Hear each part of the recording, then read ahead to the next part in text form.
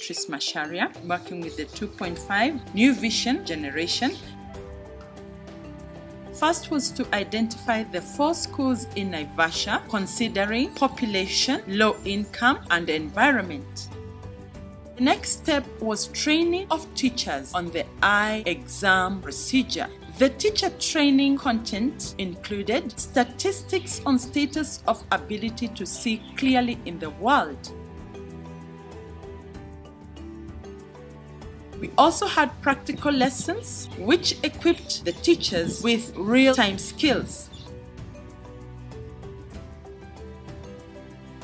The next step was the optometrist screening for only pupils whom the teachers had found had errors on the eye exam procedure.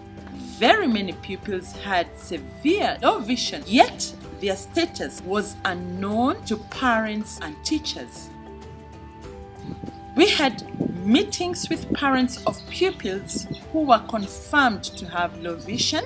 We educated the parents on basic eye care. It presented more opportunities for teachers and parents. For screening, we tell them how much the lenses were going to cost, and we advised on how to make the payments.